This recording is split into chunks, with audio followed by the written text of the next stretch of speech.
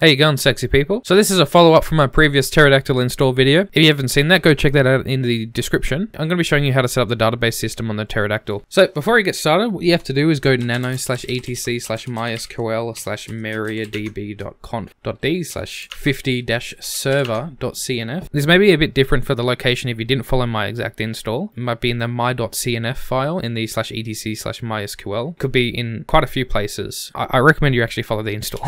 All you're looking for is this line here, bind address. It's set by default as 127.0.0.1. Change it to 0.0.0.0 and then Control X, Y, enter to save it. I didn't edit it, so I didn't need to save it. And then we can get started with the main setup. Quite simple. What you want to do is type in the command mysql-u root-p, press enter twice, and type in use MySQL. Type in use MySQL. Type in create user at %, identified by, say, like password 1 with a semicolon, as semicolon the first one as well. You want to grant all privileges on *.* to user at % with grant option, semicolon. Then you want to flush privileges, semicolon, and then exit.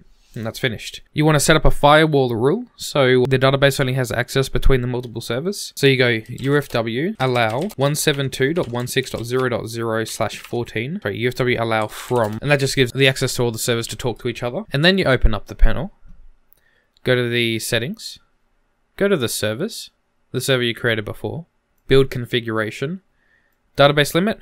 I'll put it as 1 because I'm only adding 1 database. If you're adding more, add more database limits. Click on databases, create new, the name of the database, the host, which is, I'm just going to put the FQDN, though you need to make sure that if you're running this through Cloudflare proxied, this won't work. You have to just use the IP address. Port is 3306. The username is user. The password, password1. Linked node, or the node you set up. Create. Then you go to servers, server, database, and let's create the s1_user. And then go create database. Simple as that. There's the username, there's the user, the host that you would need. What I usually like to do when I'm creating databases for my own network is actually manually just create it through MySQL. So I'll quickly show you that way. So MySQL-u root-p, use MySQL, create user server there at %, identified by password1. There we go. Password1, sorry, I had a bit of a mistake there. Then you want to create database server, create database server.